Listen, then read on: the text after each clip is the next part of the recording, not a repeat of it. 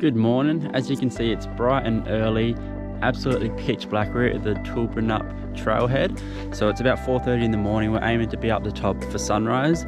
I'm not really sure how long it takes, so we've given ourselves an hour and a half to get up there, so that should be good. The stars are shining. It's a new moon, so the stars are really bright tonight, and hopefully there's no clouds at the moment, so hopefully it stays that way and we get a beautiful sunrise.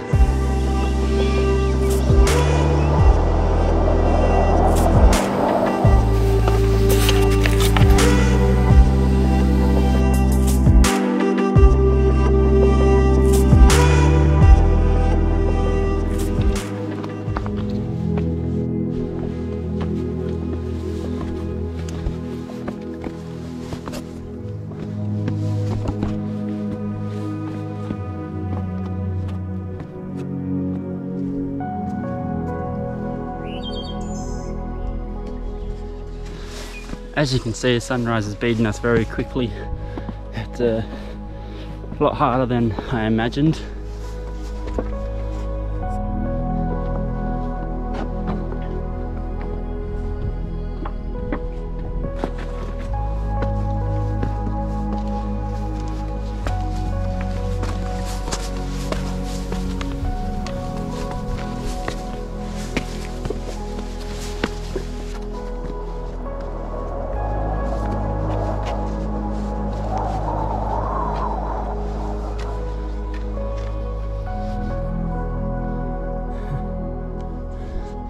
Nearly there.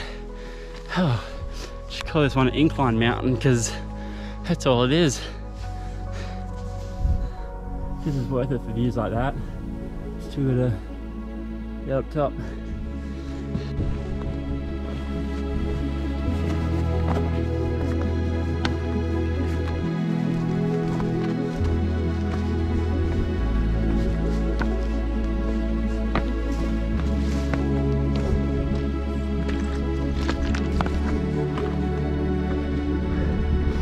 Made it.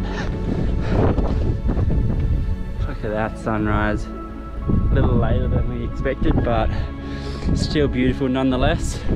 We've hiked up with the sleeping bag, so I think it's time to get cozy, make a coffee, and find a spot out of this wind. Now I gotta figure out if I can fly a Vegemite on my drone. How do you feel?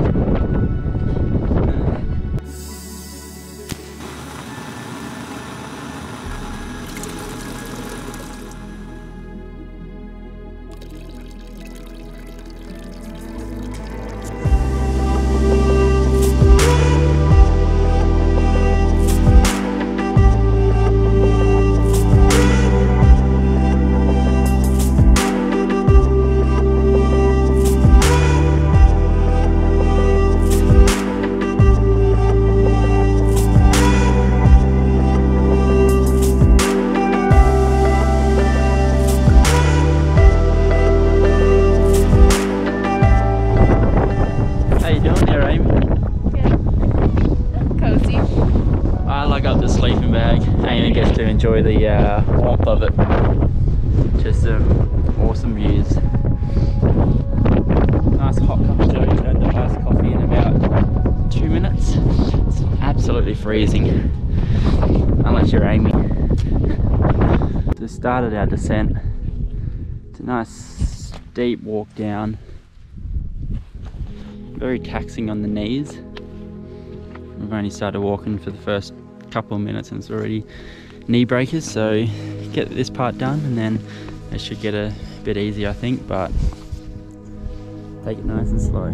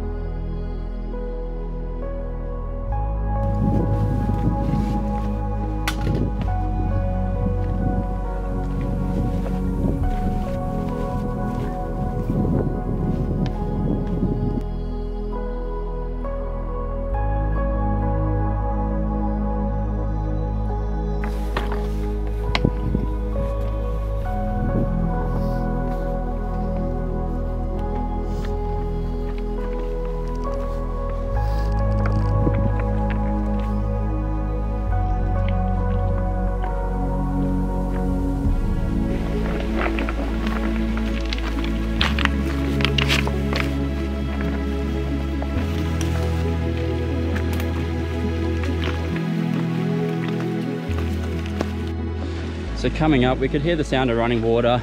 Obviously couldn't see it in the dark. Take this little pathway. And after that,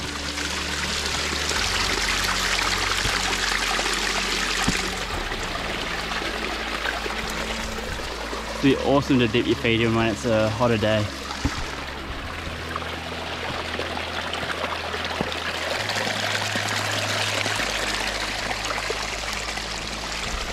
I suspect in the winter time that would be flowing even better, so if you're brave enough to do it in the winter time, climbing those rocks in the wet, be worth it for the creek.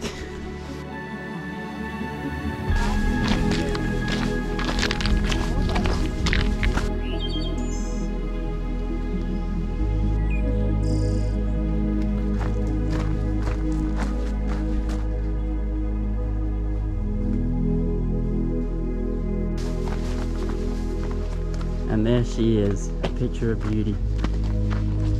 I don't know what the most exciting part of a hike is, getting to the top or getting back to your car. They're both pretty exciting. So that's the end of Toolbrunup hike. Overall, I think it was 3.9 kilometers and almost 600 meters elevation gain. There's lots of parts where you're just scrambling up rocks, so I definitely wouldn't recommend it to a beginner. It definitely was not easy. I 100% believe it was harder than Bluff Knoll. It was definitely worth it for the views though. It was absolutely spectacular up there, especially with the morning sun. Spent a bit more time coming down because obviously wanted to get more footage on the way down while we could actually see, and it was really nice. You heard flowing water and stuff, the birds chirping. I think we only seen 6 people overall on the entire trail, so definitely less popular than Bluff Knoll. So definitely recommend this hike if you're up for it.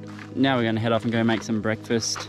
Amy's been talking about it for the last hour, so get back to our campsite, have that, have a shower, take a good well-deserved nap.